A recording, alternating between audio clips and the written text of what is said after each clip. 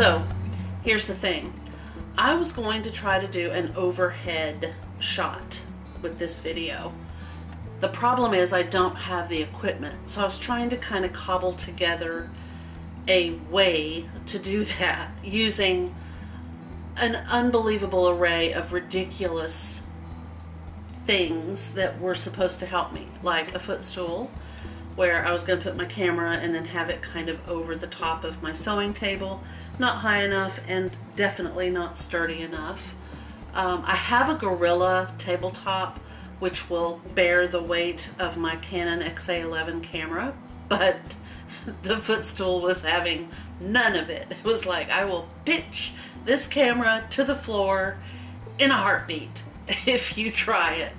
So I was trying to get the camera to actually orient to the pattern, and it wasn't happening, and I really almost said, forget it, I'm just gonna have to do this another time. But then I thought, you know, other people go through this, it's not just me. So I fiddled around and I decided to turn the pattern. There's the leg of the footstool there.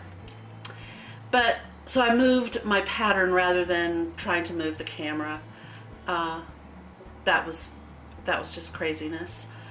The whole point of this, though, is that the fabric arrived that I plan to use for the pattern. Now there I'm trying to describe the overhead boom for my camera. I've seen a few. I thought it would be a great idea. I'm still kind of kicking around a different idea, but in any case, the reason that I decided to go ahead and show you guys this is to let you know that I am working on ways to make these videos a little bit more visible. I know that sometimes I tend to float out of the frame, and I want to try to get it where that's not happening. Anyway, let me just quickly tell you that the pattern with the young lady on the right, not that one that I was just pointing at, but the other one, the plaid, that's the shirt view that I will be making. Not in a plaid fabric, but in a stripe, and you'll see in a moment. And there are other things that go with that particular view that we will discuss probably on camera, less voiceover and more real time. But it's a great pattern. So far I've read through the instructions several times. As I've said, there will be a few things that you're probably either briefly familiar with, you might have a ton of experience with, or you may have never heard of it. At least one is rather esoteric. So my main point in bringing that up is I don't want anybody to be afraid of giving it a go, but I would welcome you the opportunity to watch and maybe figure it out with me rather than along with me. We'll just, I mean, I know what we're doing. I've seen it in ready to wear, and I have done it a few times, but I've not filmed it before. So if you've, and I'm sorry I'm being so cagey about it. It's just I don't want anybody to be put off and not do it. For the XA11, I want an overhead, and I need to be able to reach the on-off. If I can't reach the on-off, then of course I have to have a remote. So it's all just part of a process and kind of the if you give a mouse a cookie mentality. So anyway, without further ado, I'm going to stop babbling and get to the package opening. I might be a little bit concerned about how this will look, and then I won't be able to replicate the opening of this package, but this is the way I'm going to do it today, and then if it's awful, I won't ever do it again until I get the boom. That's really a goal for me, is to get that set up. I just think for a sewing video, having something like that in place is a much better deal. Okay, so this is a rather hefty package. It feels, I'm using my just cutting through my camera cord. my non-fabric scissors. I use these almost exclusively for opening packages now. And I need to get this where you can see that I am actually opening. I'm not just pretending. Okay. Oh, so it's the, yes. Lovely, lovely. It's both of them. Alright, so let's start this. This is what I think is a green ticking. It doesn't say. Okay, so it's a beautiful, beautiful fabric. The newer ticking fabrics are so soft. One layer of this fabric is almost like gauze, the way it feels, or even a linen. A very linen-like or a gauze-like feeling to it. And I have always been very particularly fond of the way that ticking almost looks like an embroidered stripe. I don't know if that's even picking up, but you can see little tiny lines between each of the darker blue lines. So it looks like a half cross stitch. Okay, so you might have noticed that this particular version right here, which is view B on this Simplicity pattern, has a different fabric for the placket, the inside of the collar, and the inside of the cuffs. So I will also try to remember to link these fabric purchases below in this description box. I got both on Amazon, so it was worth it to me to go and get this off of Amazon. And I thought, I really want something floral with the stripe. So I looked and I looked and I looked and I almost gave up. And then I found this. So I want to see it. I was trying to do a comparison on the computer, and I thought, after spending far too much time cutting, pasting, copying, trying to adjust, blah, blah, blah, I said, you know what, I'm just going to order it anyway. And if it doesn't work for this, I'll still have a really cute fabric for something else. So we're going to, it's a cotton. It's a very, very nice cotton. It's not Liberty, but it feels so wonderful. It is a lovely, cute, the print is just adorable and suits me to a T, but the fabric itself is way nicer than I thought it would be for the price I paid.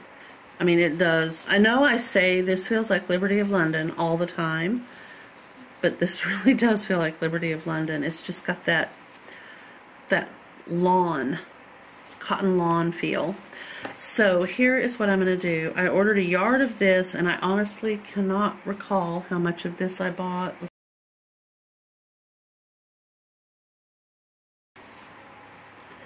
I think it's really cute. There is a tone in the very background of this dark, dark, dark blue that's in the stripes, and then the periwinkle blue is kind of bouncing off of these stripes. So the placket would run this way on the shirt. Let me get this tucked. So that's kind of what it would look like if it were made into the placket. This is like, you know, trying on a wig to see what your hairstyle would look like. You don't have to make the commitment to cut your hair. But I do think that's really cute.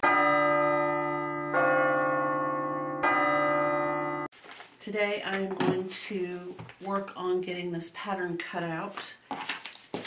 And as a reminder, it's probably 2 seconds ago, but this is the fabric for the collar inside lining, placket, both the buttonhole and button, and the cuffs, which I think is adorable. And this is the fabric for the main body of the shirt.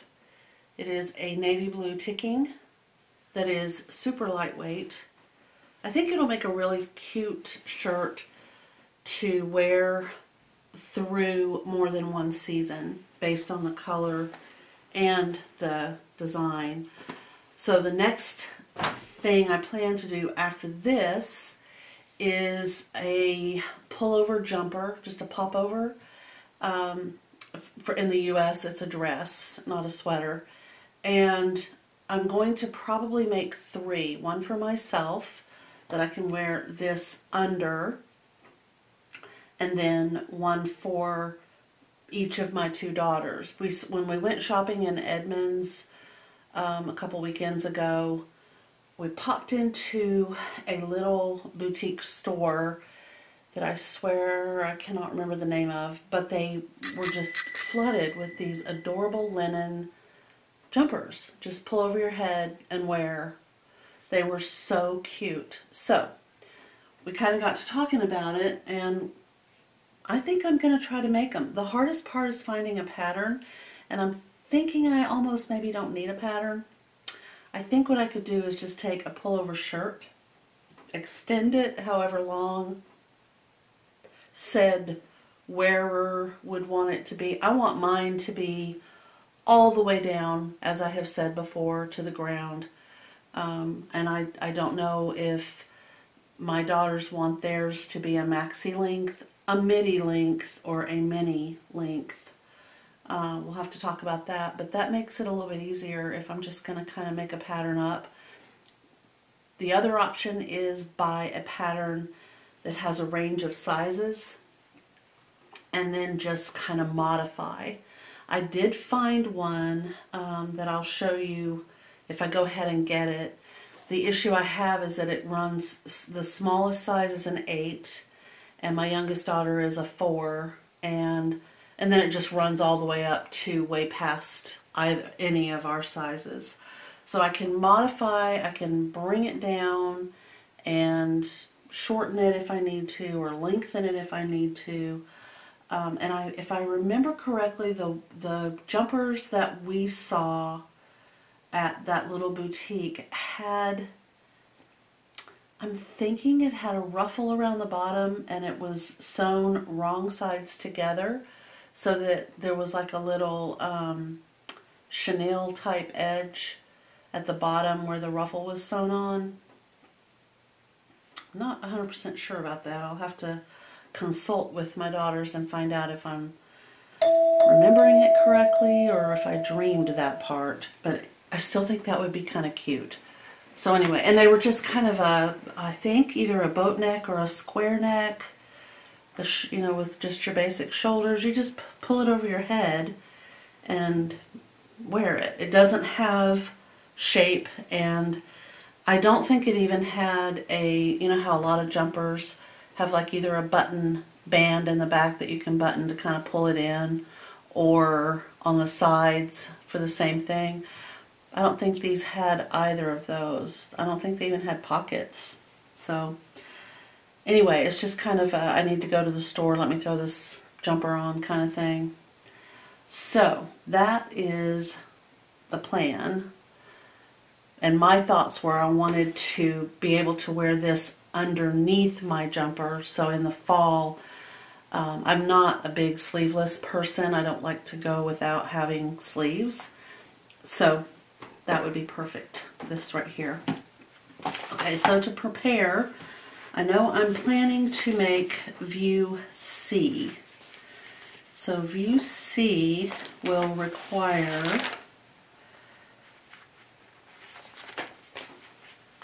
I'll just write down the numbers that I need.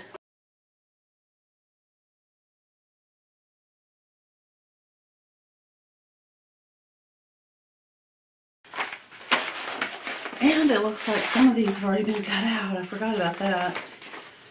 Okay, so I will reorganize these a little bit.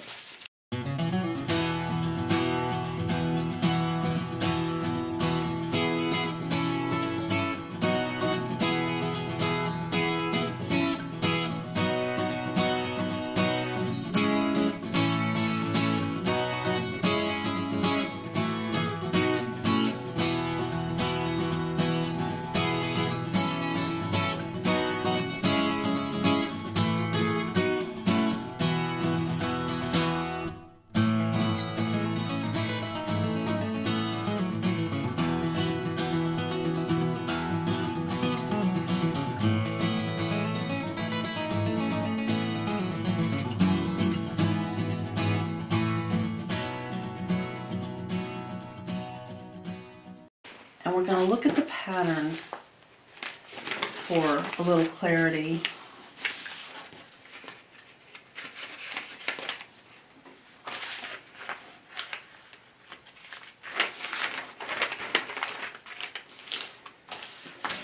And if I remember correctly, this is all in, I've got Spanish and maybe French? No, just a blank, half blank. So this is a page that correlates to some of the instructions in the original 3-4 pages maybe. And it is a supplement, I'm going to guess, that helps explain some of the steps in this part in Spanish. The entire supplement is written in Spanish, as it clearly states right there. So I won't need this, but it's always nice to have something like that. Okay, I think I'm going to zoom you down just a little. I'm trying to use the tripod at its highest for some diversity of shots, but it may not be working for me. All right. Okay. So as you know, it is Simplicity 1538 R5, and it is a multi-size pattern. This one is from size 14 US to size 22 US, and it has a total of 14 pieces for each of these iterations of this shirt right here. And on the back it says that it's great to use flannel, gingham, laundered cottons, batiks, broadcloth, calico, chambray, just a whole line of fabric, all the way to silk linen. And D you could make apparently in a double georgette. So a soft, lightweight linen and linen blends would also work well for view D. It has a lot of gathers. The extra fabric needed to match plaids, stripes, or one-way design is obvious because of the side seams, the front. You don't want to have your plaid like they've got this girl in a plaid. Maybe you can tell the plaids do line up across the front of the shirt. And sometimes it requires extra fabric because you have to kind of, you know, fiddle with it to get it to perfectly line up. While I wait for the fabric to dry, it has been washed and it's in the dryer. It's almost dry. I wanted to mark these pattern pieces with something. I didn't initially start out thinking I would do red. However, I do like the contrast between this beigey brown color and the black lines and the red ink. It looks kind of nice. And today is Tuesday. It is July the 6th, and we're going to start on the shirt. I had originally decided that I was going to discuss the pattern pieces and go through that big rigmarole, and then I changed my mind. So here's what I'm doing instead. I already have all of the pattern pieces that I need for the shirt cut out and marked. I have colored in the numbers with my red ink so that I can see them at a glance. I'm kind of weird that way. I want to save as much time as I possibly can when I'm sewing, and I don't want to have to look for pattern pieces. I think I spent so much time struggling with that issue where you just have wads and wads of this pattern paper, and I never could figure out a way to keep it neat and tidy until I decided to fold my pattern pieces a certain way. And I've recently got into the habit of using either a red ink, which I like. I love that contrast on the pattern paper and with the black ink. Some patterns are printed and a really dark blue. This just happens to be one that has black ink. But if you want to try it for yourself, you could use any shade of ink that you want. I would go ahead and color that in and then press it to kind of help set the ink. You wouldn't want that coming off on your clothing or your fabric. And as you can see, while you're doing that, it does actually, you know, bleed onto things. So, okay, I have washed and dried the two fabrics that I will be using. They've washed up beautifully. This is just straight out of the dryer. I have not pressed them. They've not been under the iron at all. And I mean, this is a bit wrinkly, but it's not that bad. So I folded them with the selvage on the long edge, and the cut edges are on either side. So they are the way I would have gotten them if I purchased from the fabric store and had not washed them. So they're both folded that way. And the other thing that we need to talk about are a few items that I do not have that I will have to get in order to complete this pattern.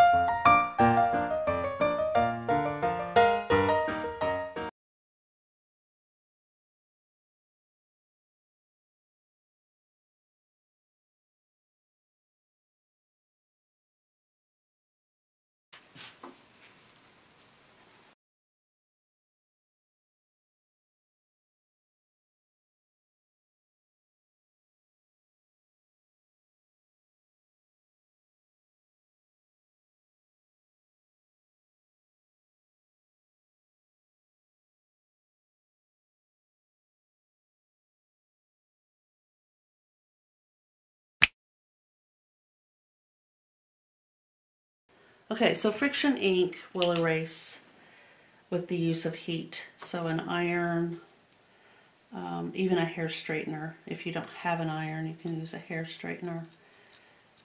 Any kind of heat source that won't burn your fabric is completely okay to remove the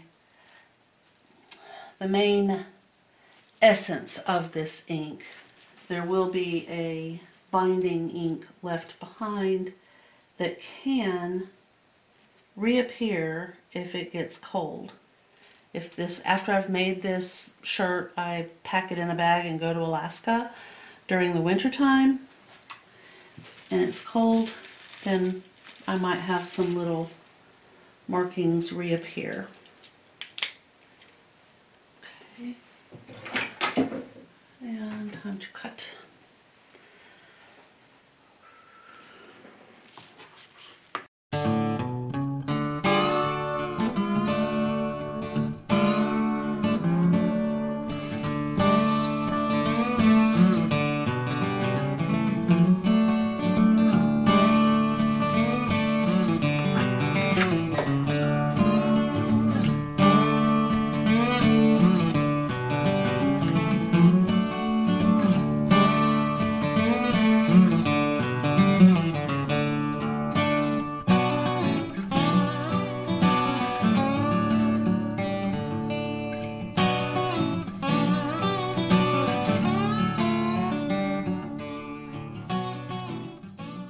Take a piece of double-sided tape and don't peel the white off. Just make a little dot of tape,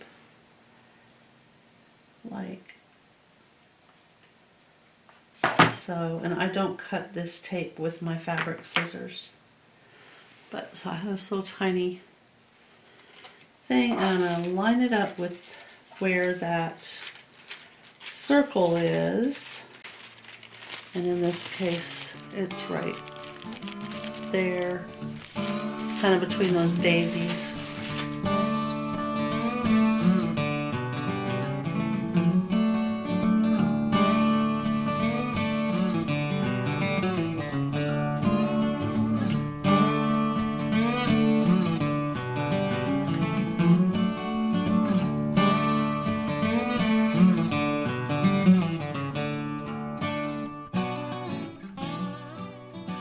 Blue line right here, and the exact same thing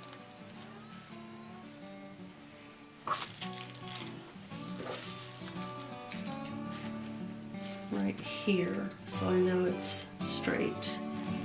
I've actually seen shirts that have been cut on almost the bias from the when it's on a stripe like this. You just, honest to goodness, have to be careful.